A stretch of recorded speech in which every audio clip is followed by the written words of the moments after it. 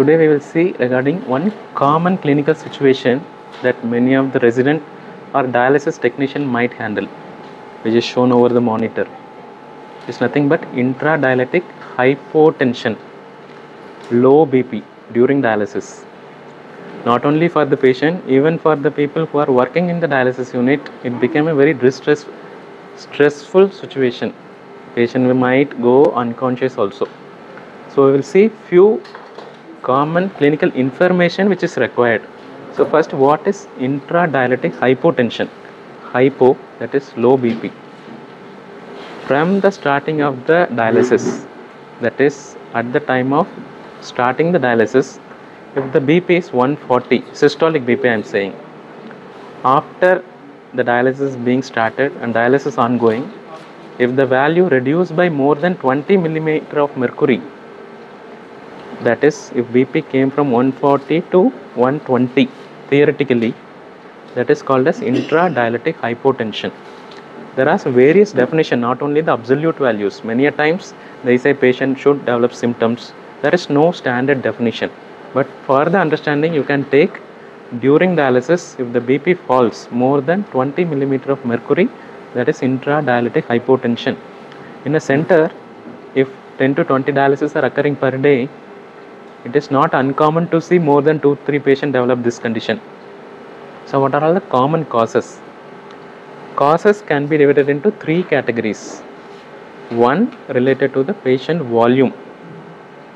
What is that volume? Nothing but amount of water removed during the dialysis. That is the most common cause in most of the dialysis center. The second, related to the cardiac causes.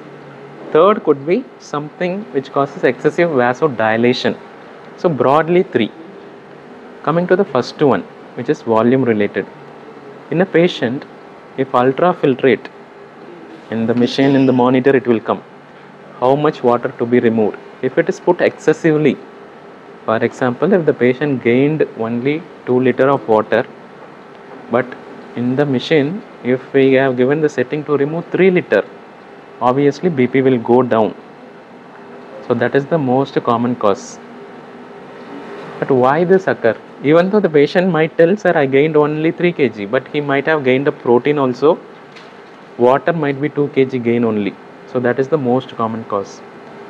And another one is putting excessive weight gain to remove that excessive ultrafiltrate. For example, some patient might delay the dialysis and they come after 6 days and say, sir, I have gained 6 liter, I want to remove 6 liter. So if in 4 hours, if 6 liter is removed, obviously patient will go into hypotension. So this is the another important cause which is volume related. The third one is also again volume related. The patient might be having enough urine output. In the dialysis center, in case if dialysis technologist is starting the dialysis, they might not ask how is the urine output. They will directly put the patient on ultrafiltrate of 2 liter, which is the ground reality. Many a times they won't check, they will just put the patient on ultrafiltrate of 2 liter or 1.5 liter. Even the patient urine output is way too good, again patient will go into hypotension. These are the 3 most common causes of hypotension. Excessive ultrafiltrate, the patient is not gaining that much water but removing that much water, that one. And how to overcome that, so that we will see probably in another discussion. So this volume related I have told. The second one is the cardiac related. Sudden causes, any of the sudden causes like pericardial effusion, MI, whatever it is, even in a non-dialytic patient, whichever cardiac condition can cause hypotension, that can occur in dialysis patient also. And especially during dialysis, arrhythmia can happen. That also somewhat common, or we can say it is not uncommon. And another thing that we see common clinically is food intake during dialysis. A patient taking food during dialysis, so breakfast kar raha hoga, that also causes sometimes vasodilation. Patient might go into hypotension. Another subtle technical related factor a technologist should be aware is the temperature. If the dialysis temperature is way too high, which usually won't occur because this machine sets the temperature to a particular level. In case if there is a software issue or whatever reason the temperature is set at a higher level, the patient will develop vasodilation, the patient will go into hypotension. Another one regarding the vasodilation is the drugs. The patient might have the hypertensive medication all at once. For example, a patient is on 3 antihypertensive medication. Before starting dialysis, तीनों एक साथ ले लिया होगा. So that might lead to hypotension.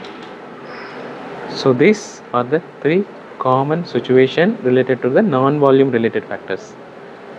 So in summary, what is intradialytic hypotension? Name itself says during dialysis BP became slow. Theoretically, you can remember 20 millimeter of mercury difference. And some people say BP have to fall less than 90. That also you can take into consideration. What are the symptoms? Patient might become giddy, cramps might occur, pulse might go high. The 3 causes in summary: volume related, cardiac related, vasodilation related. Vasodilation related, food, temperature and drugs. That's all. Okay, thank you.